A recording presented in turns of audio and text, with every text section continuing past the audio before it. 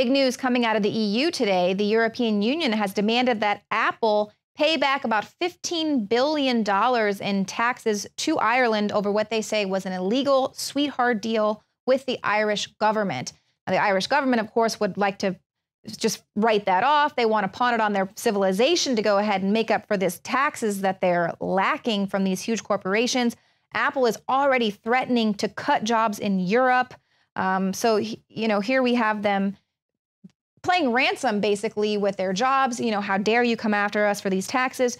So joining me now is David Knight. And David, I wanted to bring this story up because here we have a corporation. They say Google and Amazon could be next, but here we have companies that are already skirting their responsibility to pay U.S. taxes here by funneling them through Irish headquarters in these countries offshore. But then when they actually do have jobs here in this country, they're giving them to refugees and immigrants. And nothing underscores that more, Leanne, than this article that was on Breitbart today, talking about Bill Clinton's comments saying that we're going to rebuild Detroit, but we're going to do it with Syrian refugees, not with Americans that are there. Right. Of course, Detroit used to be the center of our economy, Motown, Motor City. Now, I guess it's going to become Mohammed-Town if he has his way. And he pointed out in the video that's embedded in this article, Detroit has 10,000 empty, structurally sound houses, 10,000 of those. Hey, we could bring Syrian refugees in. We could rebuild the city with it. And they point out in Breitbart, this is exactly what Donald Trump had just said. He said Hillary Clinton would rather provide a job to a refugee from overseas than to give that job to an unemployed African-American youth in cities like Detroit who have become refugees in their own country. Right. And quite frankly, if she has her way, they just brought in 10,000 refugees from Syria alone. Syria, where we have created a war, where we have created massive collateral damage, hatred for the United States. We're going to bring the people in that we cannot vet. We're going to bring them in massive numbers. They just brought in 10,000. Hillary has announced she's going to do 6.5 times that. And so the article points out that if they're able to do this, in Hillary Clinton's terms, she could bring in more people than are currently living in Detroit from the Middle East. And as Trump has said, for the amount of money she's doing, we could rebuild every inner city here in America. But I want to focus on the guy who is on the right side of that picture. As you're looking at that Clinton Global Initiative, let's talk about this Clinton crony capitalist billionaire that's on his right. That guy's name is Hamdi Ulukaya.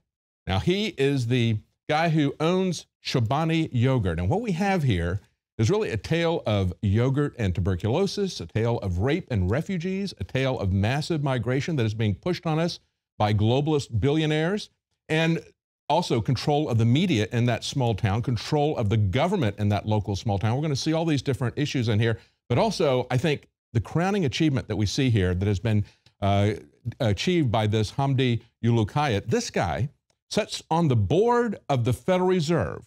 And he's not even an American citizen. He's a Turk, okay? He has not given up his Turkish citizenship, but he is sitting on the board of the Federal Reserve, creating monetary policy here for the United States, and yet this guy is not even an American citizen, but he is highly connected globally. Listen to some of the titles that he's got. He's an eminent advocate to the United Nations Refugee Agency. He's a member of the Presidential Ambassadors for Global Entrepreneurship. He's received a UN Foundation Global Leadership Award, and most importantly, okay, besides his Federal Reserve membership, he has a special title with the president. He is his ambassador, President Obama's ambassador for global entrepreneurship, which means that he gets to meet privately with Obama without the press there. Now, who is this guy? As we said, he's a Kurd. He's a Turkish citizen. According to Bloomberg, he has a fortune of $5.4 billion. That was back in 2013, and deep ties to the Clintons. How did he start? This is very key because this is a tale of how you get rich in America anymore. The rags to riches has to include a payoff to people in government. You have to buy them as well. This guy got his start back in 2005. He took out a small business loan from the government. With that, he bought a craft yogurt plant in New York. He launched it in 2007. In 5 years, Chobani was the #1 selling Greek yogurt. Then he got serious. He bought a couple of New York senators. He bought Chuck Schumer and Kirsten Gillibrand.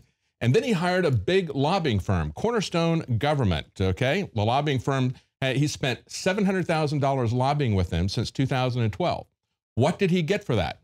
Well, it ties into Michelle Obama's school lunch program.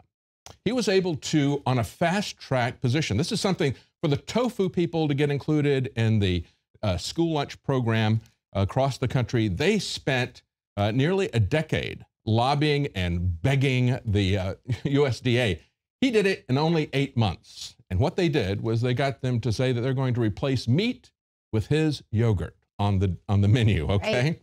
And so what he did with that, then he went to Twin Falls, Idaho, small town with only 44,000 people, built the largest yogurt factory in the world, spending $450 million. Now, and that was in 2012 as he was lobbying for the school lunch program. He's pretty certain that was going to go through. Then in 2016, he announced a $100 million expansion of the factory because what he got initially, back in 2012 when he started this, he got a 4-state pilot program that was given to him by the senators who had connections with the USDA. Now he's signed up in all 50 states to push that through. Now, what is he doing in terms of pushing refugee immigration? He recently went to Davos and he told his fellow billionaires that they need to hack the refugee crisis. They need to hack it. How are they going to hack it? They're going to bring in massive workers that they're going to hire instead of American workers. And this is what we said about open borders from the very beginning. And I know he brags about that. Yes, what the globalists do is they export jobs, they export the factories rather, and then they import the workers. And that's what's going on here. And he's got already his founding members. He's going to have 100 multinational corporations. His founding members are UPS, MasterCard, LinkedIn, Western Union, IKEA, and others. What has it done to the small town of Twin Falls? Now, this is a small town with only about 44,000 people. He is bragging that 30% of his workforce is migrant refugees. He also bragged that they speak 11 different languages, and he has to hire translators to work there 24/7, around the clock. Now, Idaho is one of the top 5 states to get refugees per capita. Many of them are sent to this Twin Falls area to work in the food business. And this was the location in June of this year of the story that we covered about the rape of a 5-year-old girl by 3 other juveniles. Now, they videotaped that rape. And it's an interesting story of media control as well, because not only did we have the national media like Slate calling out InfoWars and saying, this is what they said back in June. They said, the Drudge Report trumpeted the InfoWars story with the headline, Syrian refugees rape little girl at knife point in Idaho. And this long article from Slate, they said, well, this is nothing but a bunch of rumors. It was put down by the government as well as by the local press there. They all said there's nothing to this. And yet you got people like the Drudge Report and InfoWars pushing this. Now, Breitbart talked to the father. He told them that he watched 30 minutes of that recording of what they did to his daughter, the rape, the attempted rape, the urinating on her by these kids, before he couldn't take it any longer and broke down. It is not a fabricated story. And just in this month, in August, we had a 33-year-old mentally impaired woman raped by a guy named Mohammed there in that area, in that small town in Twin Falls. So it's a case of this massive billionaire coming into this town where there's only 44,000 people. Do you think that the local city government is going to stand up to him when he's going to bring in $550 million just in expenses there, not to mention the number of people that he employs? And then the press itself, they have a monopoly on the local press. This is the way they shut it down. Warren Buffett with Berkshire Hathaway gave $11 million to the local press, and they have control of that media. This is an encapsulation of the way the crony capitalists, the multinationals work. They come in, and as I pointed out at the very beginning, I still cannot get over the fact that we've got a Turkish citizen, because he's so connected to the Democrat Party, people like Chuck Schumer, people like the Clintons, that he can set on the Federal Reserve Board, that he can bring in these people without any control, without any consent of the people who live there, by buying up the local press, buying up the local government. It's an absolute amazing story. And I know that we even reported on how some of the elected officials there said that they could press charges against anyone who would dare speak to the media or talk about, put stories out there, even on Facebook, about these refugees who raped this 5-year-old girl. They want to protect so much the refugees that are coming in to work at this plant at the expense of their citizens there.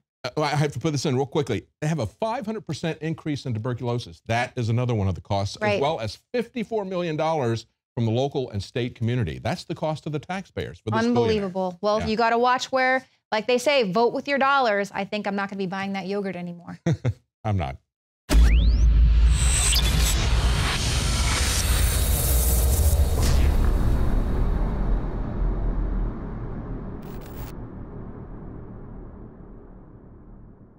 This is the answer for your children to totally absorb the multivitamins, the minerals, the amino acids, everything at once.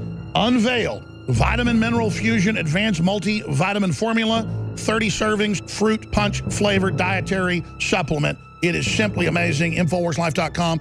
There's a million different products like this out there that they're good in different ways. But this takes all of the vitamins, all of the essential amino acids, all of the essential compounds and minerals that you need, puts it into something that's great tasting as opposed to like clumpy, gross stuff. And you can put it in your drink every morning. I put it in my protein shake. It is the platinum standard, in my view, of multivitamins in terms of an advanced multi-drink vitamin. The cleanest, the purest, new stuff had to be invented. That's why it took this long to even bring us something this good.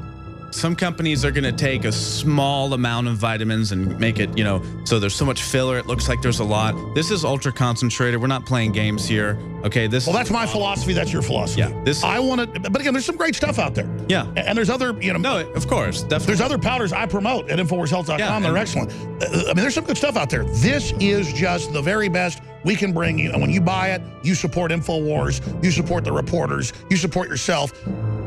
Tell folks about some of these other things that are in this and why this is just this total, complete package for your body. Because, again, we didn't put the synthetic amino acids. We didn't put the synthetic vitamins. We put the plant-based, high-quality, clean, natural ingredients into this. Yeah, exactly. So you've got your standard vitamins, vitamin C, vitamin E, the list goes on. A huge amount of vitamin C, by the way. Tell folks about that. 1,000+% of your daily value, which is what you need. Because the, FDA guidelines, we all know about those. Zinc, magnesium, selenium, L-glutamine. Each one of these, you could go on for about 10 minutes about the benefits of these things. Alpha-lipoic acid, folic acid, calcium, and the list goes on. 34 other ones you can check out. Go to InfoWarsLife.com. The label's up there. You've got the entire ingredients list that you can neurotically examine for yourself. And just... By the way, look on the other side, too, because we're showing people the... minerals and things. Let's look at the vitamins right there. All it's got in there. I mean, it's amazing. Top left. Again, if you're radio listeners, InfoWars.com/show. Vitamin A has 4,333% from beta carotene and what's that other source? I just know that's all the best sources. Retinol. So you've also got your vitamin D at 1,000 IU, which is a large dose, actually. And you know what? Some people could say, well, isn't this competing with your other products? Well, yeah, you know what? We could be like some people and just take all the stuff that we sell also at InfoWarsLife.com and not put any of it, but then it wouldn't be a balanced formula, and we're not going to do that. And it might actually hurt us in the long run to put all the best stuff in here, but that's just the way we got to do it, because we can't start thinking like that. So get them today, InfoWarsLife.com, or call toll-free 888-253-3139.